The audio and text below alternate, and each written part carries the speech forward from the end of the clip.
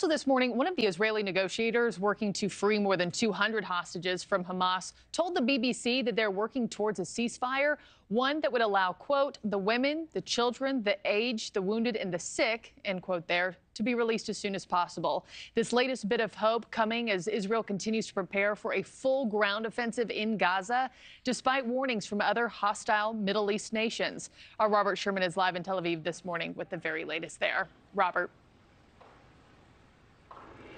Good morning to you, Mark. It's been a busy day here in Tel Aviv with a number of rocket attacks coming our way. A misconception that I hear from a lot of people living in the States is this belief that because of the Iron Dome, the rockets coming from Hamas are harmless. That is not the case, as what happened here today is the consummate example of that. One rocket getting past the Iron Dome, striking an apartment building here in Tel Aviv, injuring 3. We're working to learn more about all of that, as it is a developing situation here in the Tel Aviv area.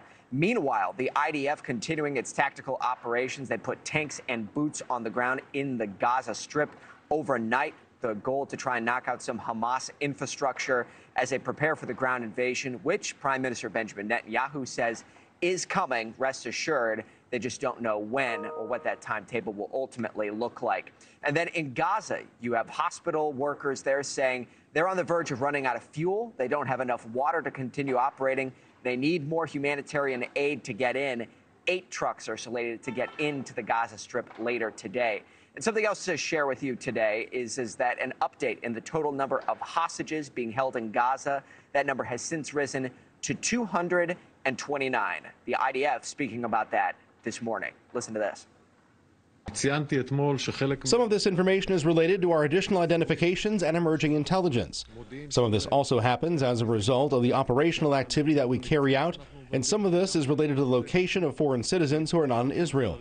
All this brings us to the number I've mentioned of 229 hostages. And it's now been determined that the majority of hostages being held in Gaza are foreign nationals.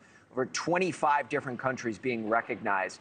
And if you take a walk through Jerusalem, you might find this, beams of light that are heading upwards towards the sky. You can see them clearly at night.